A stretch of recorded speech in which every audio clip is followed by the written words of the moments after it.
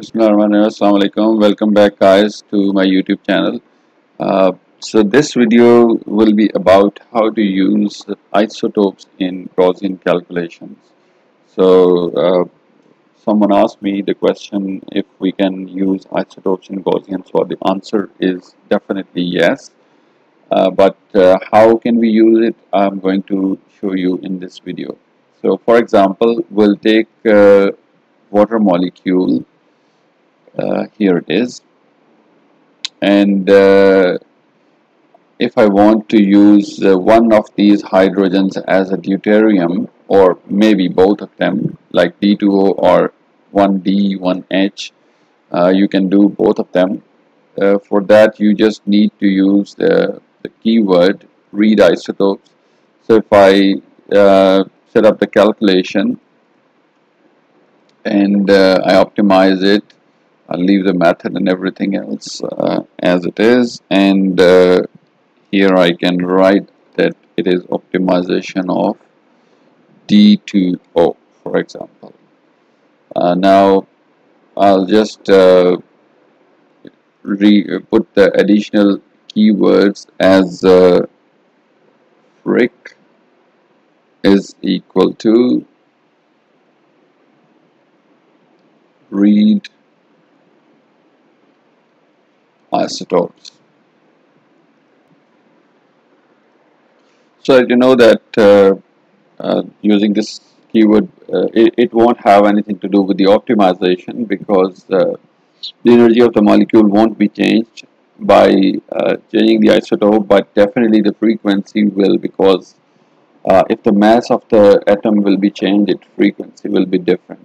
So if I edit this file, first I save it as D2O, and then I have used the keyword read isotopes, but I have to specify here which atom I want to use its isotope. So in front of hydrogen, I'll just write down ISO is equal to, so here I can give the exact mass of the deuterium, which you can find from Google. It's 2.014.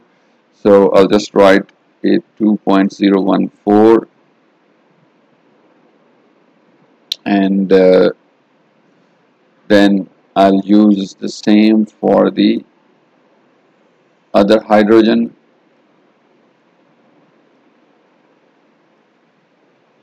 So now both of these hydrogens will be treated as deuterium, while oxygen will be its normal isotope. So if I Control S and save the file, now I can run the file, and in the result you will get the frequencies of the deuterium instead of simple protium. So let the calculation finish. Sorry, as I just put it on one processor, that's why it took so long. Otherwise it shouldn't take that long. And so if I load this file,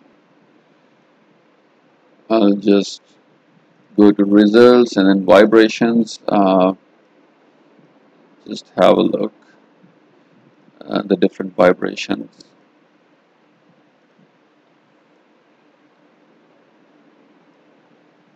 So this way you can easily calculate the frequency of the isotopes with the help of Gaussian. So just have a look at the file. Previously it was the checkpoint file. Now I have opened the log file, which easily gives you the frequencies. Alright, that was about using isotopes in Gaussian. And if you have any questions related to this, you can just post in the comment section, and I'll try my best to answer it as soon as I can.